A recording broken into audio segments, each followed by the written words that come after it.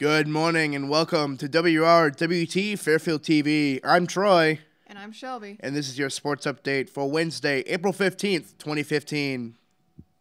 Falcon sports shorts from yesterday. The varsity softball team defeated Cherubusco 12-0. The varsity softball team defeated Cherubusco 7-0. The varsity baseball team lost to Cherubusco 1-7. The junior varsity baseball team defeated Cherubusco 8-5. The varsity boys track team defeated Central Noble 102-30. The varsity girls track team defeated Central Noble 97-34. The varsity girls tennis team defeated Northwood 3-2. And the junior varsity girls tennis team lost to Northwood 2-6.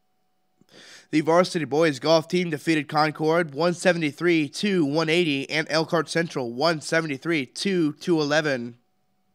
The junior varsity boys golf team defeated Concord 176-242 and Elkhart Central 176-240. The junior high boys track team lost to Lakeview 34.5-74.5 and the junior high girls track team lost to Lakeview 43-71. There are no Falcons in action this afternoon. And now over to Shelby with the weather. Thank you, Troy. Hello, Falcons. It's Shelby, and here's your Fairfield weather forecast. For today, mostly sunny. East wind 5 to 15 miles per hour with gust size 25 miles per hour, high near 66. For tonight, mostly cloudy. A slight chance of showers before 3 a.m. East wind 15 miles per hour, low around 46. Now for tomorrow, cloudy, a 50% chance of showers.